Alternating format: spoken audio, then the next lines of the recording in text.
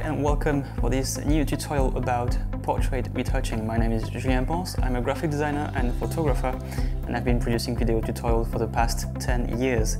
More than 70,000 people are learning with me in France, and my videos are now available in English. So this workshop is going to be about portrait retouching, and more specifically about black and white portrait retouching. It's meant to be used with Photoshop and Camera, so if you're a Creative Cloud subscription member, this tutorial is for you. This is what we're going to see together.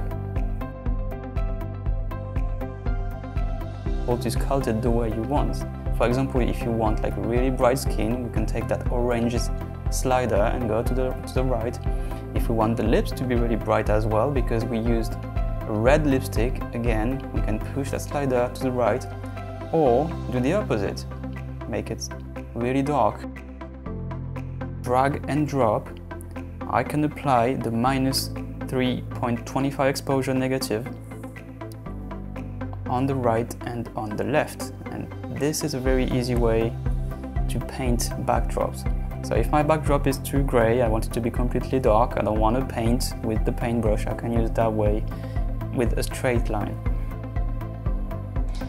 Let's say you want to do a more precise selection. You could even use the pen tool and say, I want this area. So I'm using the pen tool right now. I transform that into a selection by right click and then make selection.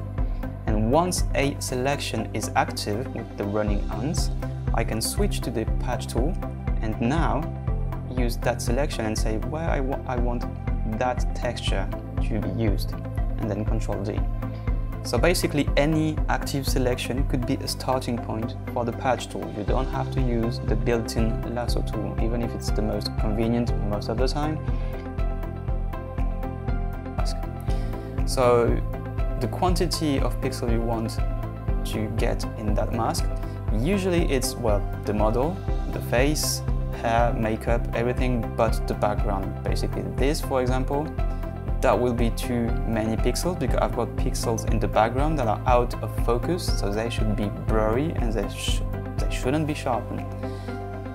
So this is a bit more like it.